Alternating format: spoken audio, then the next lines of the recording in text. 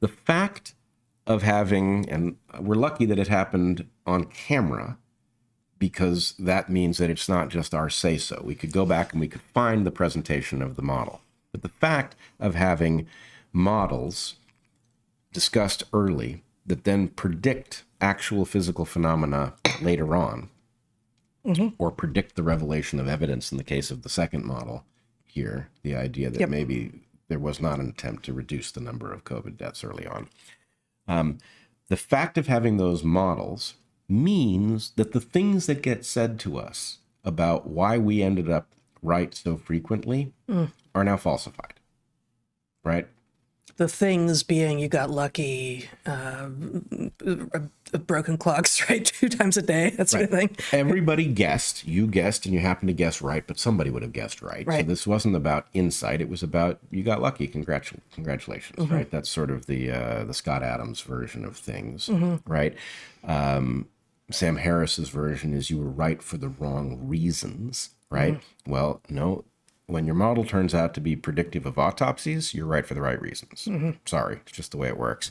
And then there's the thing that gets said to us about, well, okay, you were contrarians. And really what they're saying, which frankly I would almost settle for because it's good enough to get where we need to go, is, yes, what you were officially told was 100% wrong, and a contrarian therefore didn't fall for any of it, which is not what happened in this case, right? You and I were very careful about, we didn't fall into any known camp, right? COVID is a dangerous disease. The vaccines are also dangerous, and you're not actually trading one danger from the other. You're actually compounding them if you get the so-called vaccines. No, but I as you know, I have a particular sort of visceral reaction to the idea of contrarian.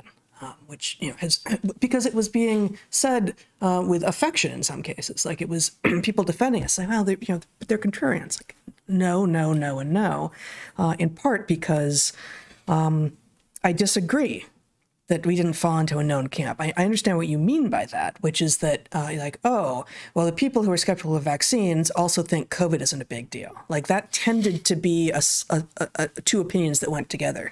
And the people who are gung-ho on vaccines take COVID really, really seriously. That was also two positions that often went together.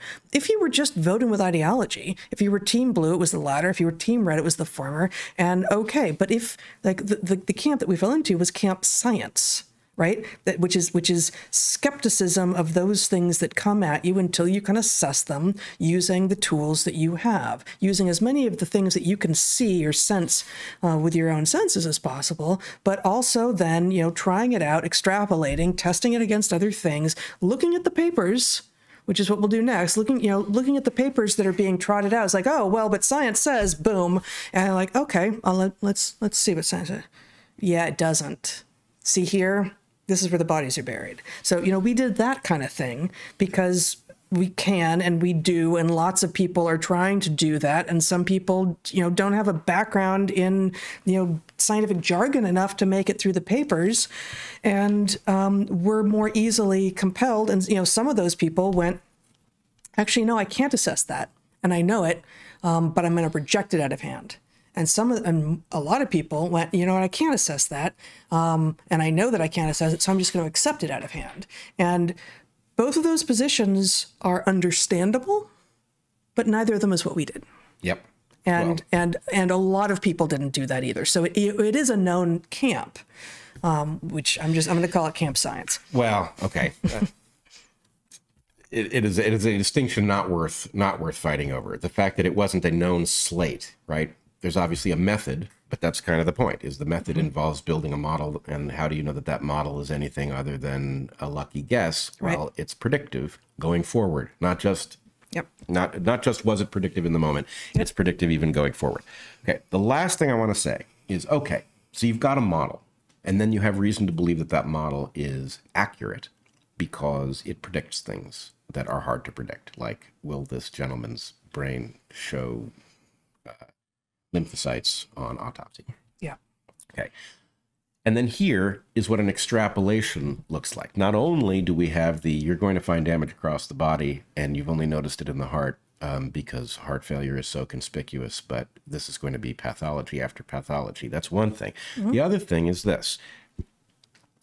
The transfection technology that the mRNA vaccines utilized was, in one way, absolutely special, and in another way, not that special. And it is the distinction between the special and the not special that tells us how to evaluate the relative risks, which we did correctly. Okay. Everybody who is coming to realize how dangerous these vaccines are and were has focused on the mRNA vaccines, right? They are most dangerous.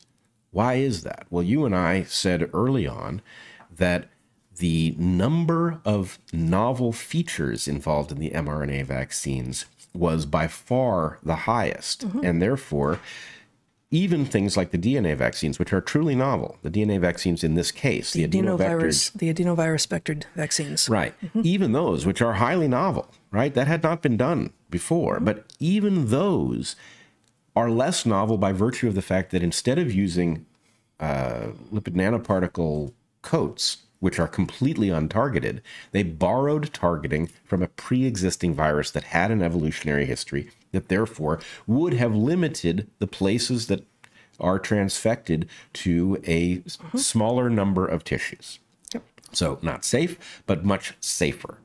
I would also point out... And we did. We were when asked, both by friends and family and on air sometimes in the Q&A, you know, if you have to, which one would you do? And in the U.S. here, the option was J&J. Right, and that turned out to be correct in spades. The Christine Stable-Ben work shows a slight all-cause mortality benefit for the DNA version. I don't know whether that will hold up over the long term because, of course, pathologies will eat away at that. But nonetheless, the point is you've got a spectrum of hazard. The mRNA, LNP vectored transfection agents are the maximally novel, least targeted of all. Okay. Second, you have the DNA adenovectored vaccines, which are highly novel, but have some sort of targeting that would have come from some virus that would have had some interest in keeping you on your feet, right? Probably a pretty good interest. So they would not transfect nearly as indiscriminately. And then there are the best vaccines that we have, right? Which are attenuated virus vaccines. Why are attenuated virus vaccines the best vaccines that we have? Because they trigger a proper, not very serious infection that then causes the immune system to have the proper reaction to an infection. It's like a little practice infection so that you don't get the real infection, right?